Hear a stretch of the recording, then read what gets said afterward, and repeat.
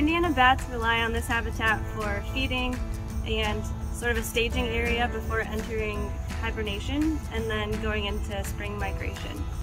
The point of the bank is to provide summer and roosting habitat for the federally endangered Indiana bat. They like to roost in the bark of peeling trees like a shagbark hickory or in snags, so dead trees. And the site also has a series of perennial, intermittent, and ephemeral streams that provide foraging corridors for the Indiana bat.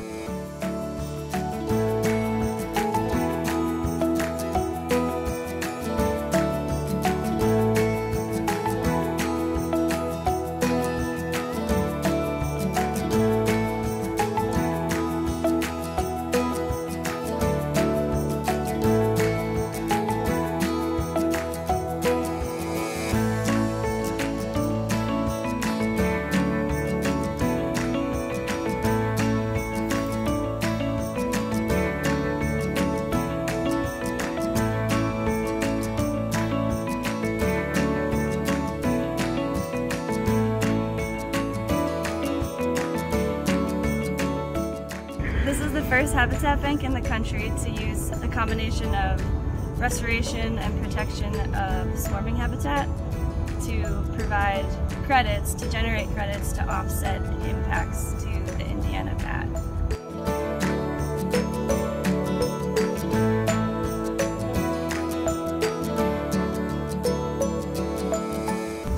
We're very excited to have gotten this habitat mitigation bank off the ground and to have worked with Fish and Wildlife Service, and just proud of all the effort that everybody from RES has put into making this project a success.